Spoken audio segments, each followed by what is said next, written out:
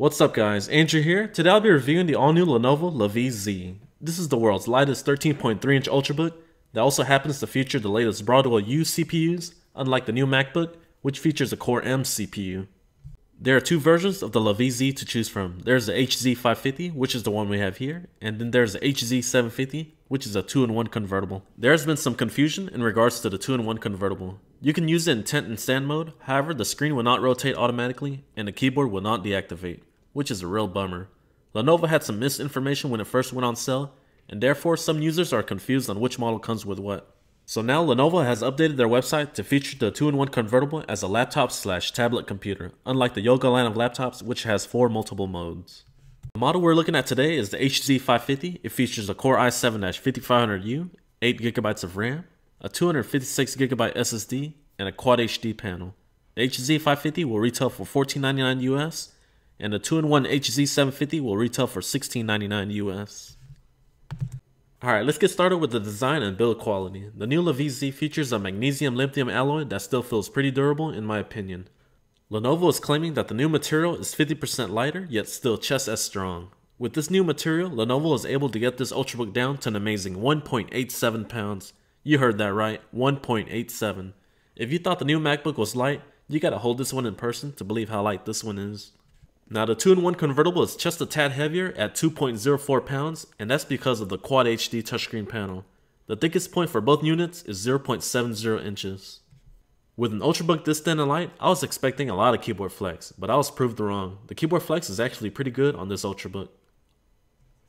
Don't get too excited now, because there is a lot of flex on the display. Does it feel like it's going to break? No, but it does concern me a bit. And our last flex test is the top side. Overall, Lenovo did a good job on the top section because it barely flexes.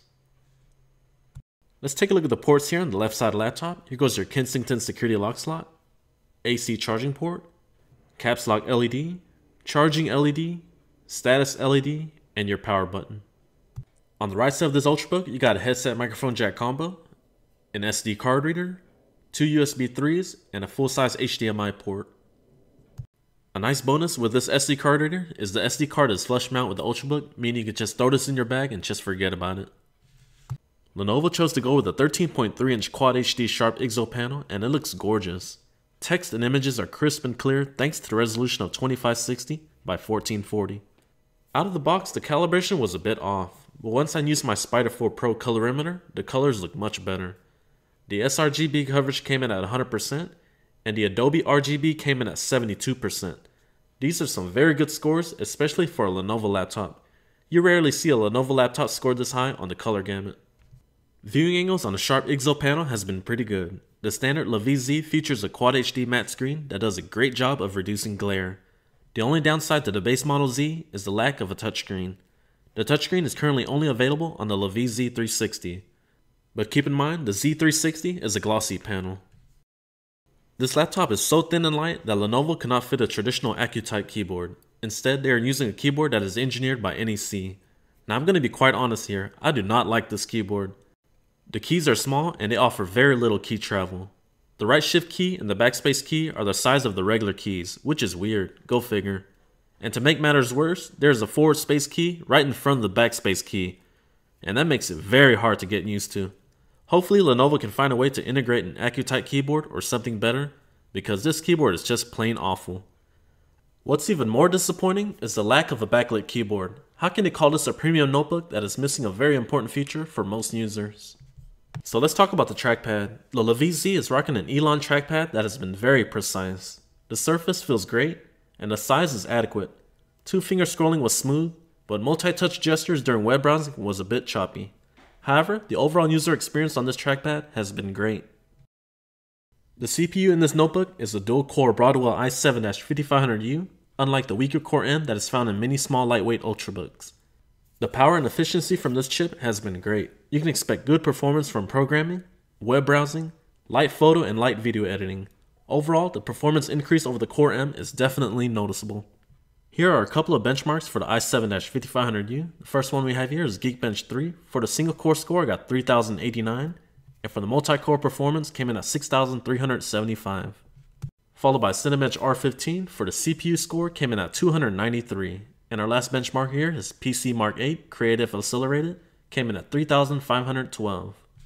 With a thin and light laptop running a Broadwell U CPU, the temps should be pretty high, right? Nope, that's not the case at all. With casual use, the CPU averaged around 52 degrees Celsius, and with a high of around 63 degrees Celsius. Overall, these CPU temperatures are great. We will look at some temps after playing some games in just a bit. Integrated graphics is powered by the Intel HD 5500. This GPU offers adequate performance for light-duty games like Minecraft, League of Legends, and Counter-Strike. Here's a quick demo of Counter-Strike Global Offensive in action at 1366 by 768. As you can tell here, the game runs pretty smooth. I've been able to play some online matches without any issues. Here are some temperatures after playing Counter-Strike Global Offensive. On the top section, average around 35 to 40 degrees Celsius, and the middle section of the keyboard around 30 to 32 degrees Celsius. The bottom hovers around 28 to 29 degrees Celsius. The hottest section around the keyboard is around the O and P keys. Those are usually around 35 to 36 degrees Celsius. On the bottom side, towards the back, you'll average around 35 to 43 degrees Celsius. Towards the middle, around 35 to 38 degrees Celsius. And towards the bottom, around 28 degrees Celsius. The hottest section is around the CPU and the fan area. You're going to get around 39 to 44 degrees Celsius. After 45 minutes of Counter-Strike, the average CPU temps is now 68 degrees Celsius with a high of up to 81 degrees Celsius. Even after some extended gameplay, this Broadwell CPU and this fan did a great job of handling heat. Battery life has been good. I've been getting nowhere near Lenovo's claim of 9 hours, but the LaVie features a 42 watt-hour battery pack, unlike previous reports of a 29 watt-hour battery pack. I've been able to get around 6 to 7 hours out of a full charge with screen brightness set at around 50%. And this was with casual usage like web browsing, checking email, mixed video streaming with Netflix and YouTube. Here's a quick shot of the internal components of the new LaVie Z. First up is your 256GB Samsung SSD. This drive has been fast, boot ups and system response was pretty good. However, I was disappointed that Lenovo did not choose to go with a PCIe SSD option.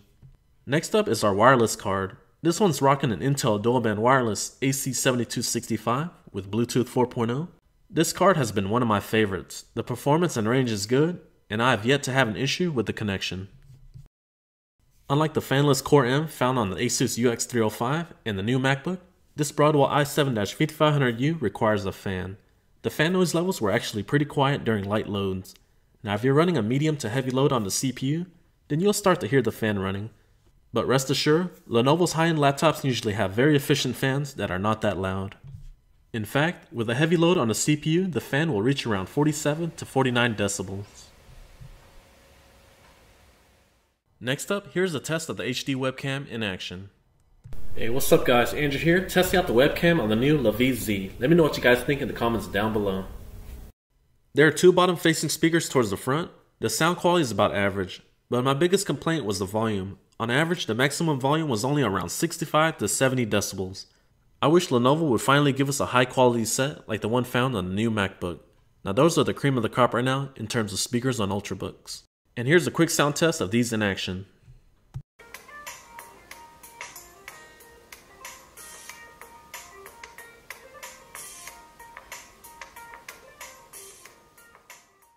Alright guys, let's get to the conclusion of the new LaVie Z Ultrabook.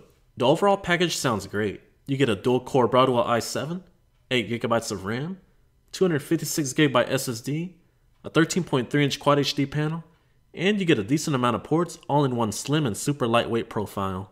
However, my biggest complaint was the keyboard. Even after days of using this Ultrabook, I just could not get used to it. It was very frustrating. The second con is not having a backlit keyboard. Those of you that do a lot of work during the night knows how important this feature is. The third con is the high price tag. Lenovo has a starting price of $14.99 for the LaVie Z and $16.99 for the LaVie Z360. I just think these prices are just too high for what you are getting. If they lowered the price down to around $1,200 for the LaVie Z, then that would make it a justifiable purchase. But as it stands right now with these high prices, I would pass and either wait for the second generation and see if they make some big improvements, or just get another Ultrabook for much cheaper. There are so many great options right now. Alright guys, this completes my full review on the all-new 2015 Lenovo LaVie Z.